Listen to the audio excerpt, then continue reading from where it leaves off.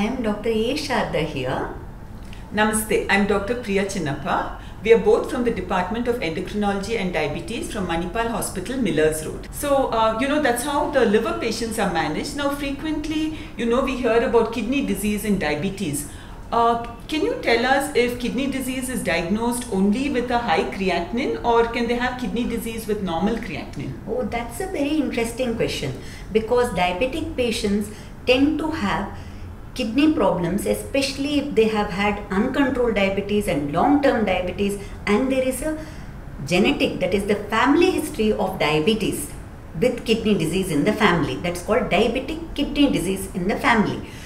Like Dr. Priya just asked me, we can have kidney problem in patients with diabetes with normal creatinine. So, and this can be easily diagnosed by doing a routine urine examination and looking at the protein leak.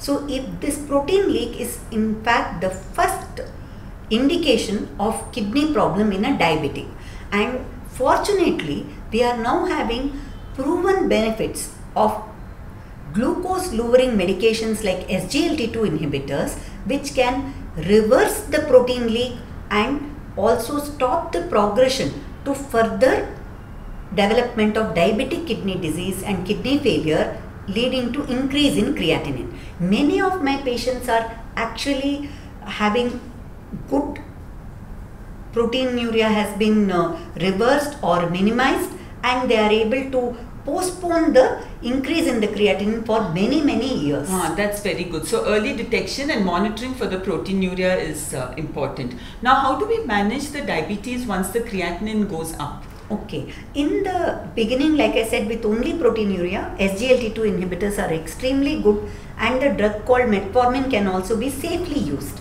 But when the creatinine is a little up, they develop what is called mild to moderate liver failure. In that case, we can still use the SGLT2 inhibitors till the creatinine is manageable, 1.4, 1.5 with a GFR of around 45 for some and 30 for some of the molecules.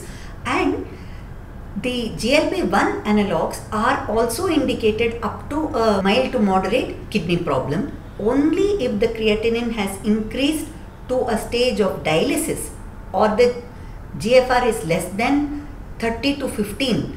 Then we need to use only insulin. Otherwise, like in the liver disease initially, we can use certain medications in people with diabetic kidney disease. In fact, it is beneficial for the kidney outcomes.